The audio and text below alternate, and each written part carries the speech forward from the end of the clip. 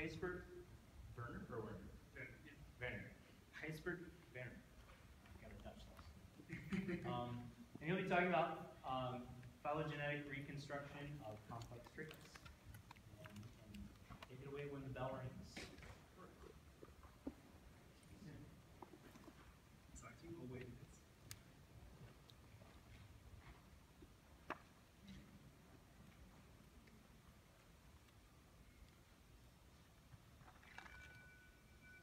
I guess it's the bell, yeah. Right, okay.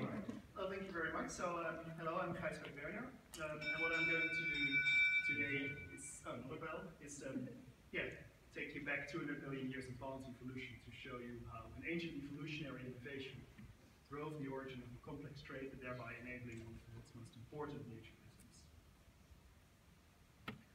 Now, as all of you know, I think one of the key questions of evolutionary biology has always been how complex novel traits or complex organs can actually evolve. For instance, a vertebrate eye, or a wing, or an angiosperm flower, or indeed a behavioral trait, like a eusocial lifestyle.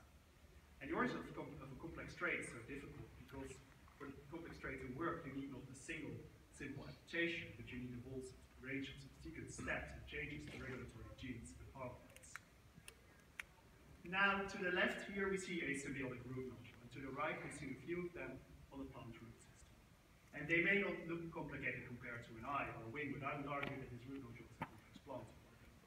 For those of you who do not know this mutualism very well, in those root nodules, symbiotic bacteria live, and the plant provides the nodule and the bacteria with carbon, and in return, the bacteria fix nitrogen. And not only does this mutualism contain some agriculturally important species, like legumes, but it can also be responsible for over half of the nitrogen fixed in the ecosystem, and is key for growing nutrient cycles. And despite its simple look, the nodule is actually quite complex, because there is different zones with bacteria and different stages of differentiation,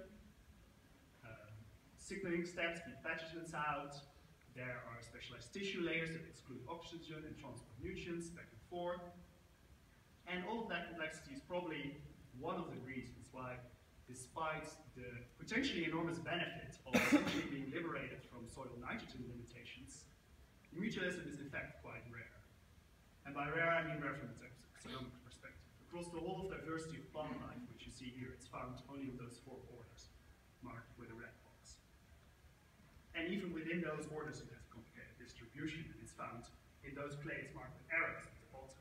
And within those clades, in turn, there's variation, sometimes even within the genes. And that has led to all forms of informal hypotheses about the evolutionary history of this trait. For instance, one here represented by those letters and notes. But one of the main questions has always been, do all these contemporary cases of symbiotic nitrogen fixation share one underlying evolutionary innovation, or did they evolve through independent pathways? And in the first case, there would essentially be a single evolutionary trajectory to relation. Whereas in the second case, there would be multiple, so to say, recipes to form this complex plant organ. But so far, the most competing models have ultimately been verbal arguments, and there have been no formal reconstruction of the mutualism. So that's why I decided to create one, because nowadays, of course, we can provide quantitative phylogenetic reconstruction of these type of things, and essentially try to find out if there's a single origin or multiple individuals. And in order to do that, I needed 3 things, and the first 2 are shown here on the slide. First, I created the world's largest and most comprehensive database of global modulating species, containing almost 10,000 species in total, and I've made that available on Dryad. And second, I used the largest and most current phylogeny of global land plants, containing over 30,000 species in total. And when we combine these, we get this plot. Here we see the fixing species in green, and the normal fixing species in red. Now, this is already quite interesting. What we really want to know is what happened on those back branches, what historical key events drove this disparate distribution. In order to find that out, we use a third element, with a suitable reconstruction method. Because the problem with traditional methods of reconstructing a binary trait is that they typically assume a single rate of gain and a single rate of loss all over the phylogeny. But when you study a complex trait over deep time, like here, 200 million years ago, and across thousands of species, a single speed of evolution is actually quite unlikely. So that's why we use this new method called hidden break models, where you can, which allows for multiple speeds of evolution. For instance, here schematically, a very high speed of evolution, or high rate of evolution at the bottom, and a much slower rate at the top of the matrix. And when we apply these methods to our data and to the phylogeny, we find that indeed a single speed model provides a very bad fit, and that confirms that there's multiple speeds. There were multiple speeds of evolution in the history of symbiotic nitrogen fixation. But we also find that, importantly, that by far our best model is a model with two rate classes. Now, what does that mean and what does it tell us? This figure may look somewhat confusing, but this is a schematic representation of that model, and I will walk you through it. The two columns represent the non-fixing phenotype bonds to the left and the fixing phenotype to the right. And what we see is that we start at the ancestral state, the blue square in the top left, that you cannot immediately evolve symbiotic nitrogen fixation because this rate here is 0.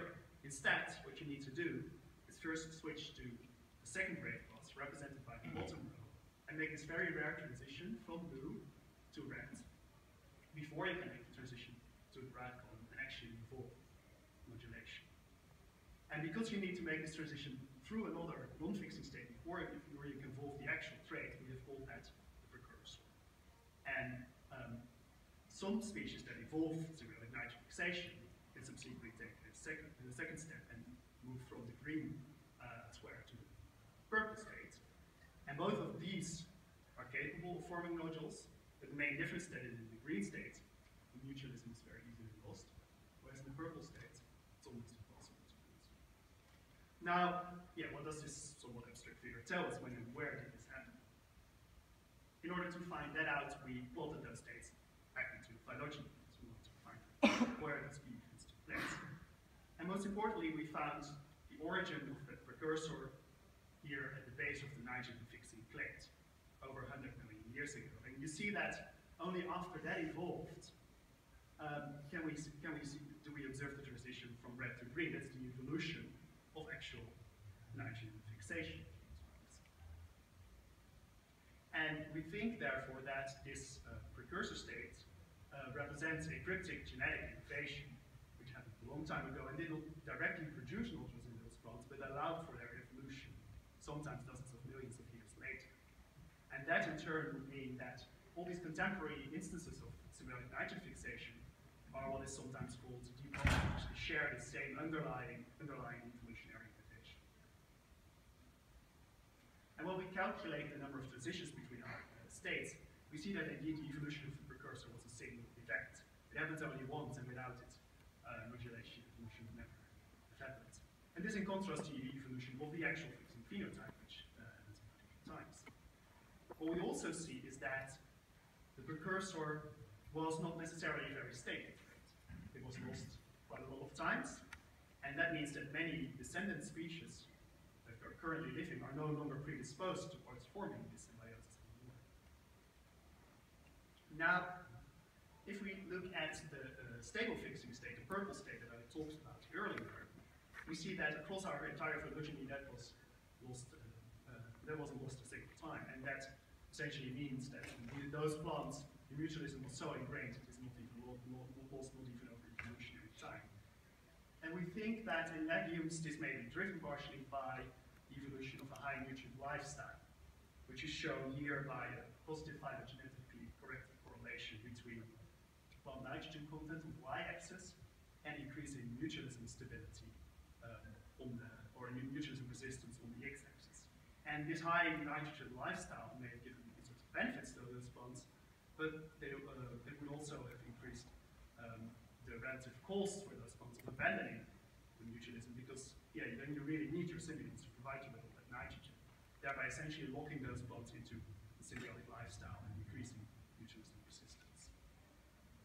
So we can summarize the evolutionary trajectory that we see in the evolution of symbiotic nitrogen fixation. First we get a single precursor, then we get about 8 origins of symbiotic nitrogen fixation, and then we get the stable fixation. And that raises the question, of course, well, what was that key, crucial precursor step biologically? And unfortunately, I can't tell you because nobody really knows yet. But I think here too our reconstructions can help, because remember that some of those, that the precursor trait was actually lost about 17 times.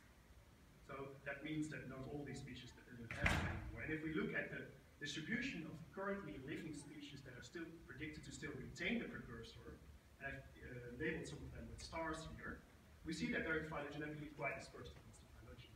And that is good news, because it means that they're separated by dozens or hundreds of millions of years of evolution. It means that they probably share very little else other than that underlying precursor trait. And that means that a good way of, or potentially a good way of finding what the precursor is biologically, is studying those taxonomically dispersed species in a comparative framework, rather than, as the field has mostly been doing so far, focus on a few model species that all, like Medicago and soybean, that are all found in the top of the phylogeny purple bit. And essentially we're looking for something which is shared by all those taxonomically dispersed precursor species, but is missing in sometimes quite closely related species where the precursor was lost. And of course, knowing what genes to look in does not, what species to look in does not yet tell us what genes to look for. So I'm now working with a international consortium of research groups to sequence some of those precursor and non-precursor species, and using phylogenomics, hopefully map some potentially interesting genes and gene families onto the evolutionary reconstructions that I have made. So in summary, I have identified key events in the evolution of symbiotic nitrogen fixation, specifically the crucial and single precursor. I found novel states of the mutualism that you can't find without taking a phylogenetic perspective, for instance, the state fixers. And I've identified currently living precursor species, which I argue are key in finding the actual biological correlate. And more in general, I think this shows how advanced trait reconstruction methods are useful, and perhaps even crucial when you are studying the evolution of complex traits like this. Because if we would have stuck with a single speed model of evolution, we would have never found the precursor or be able to study its current distribution in the evolutionary history since. So that's perfect, because with that I would like to thank some people and institutions that helped me with this work.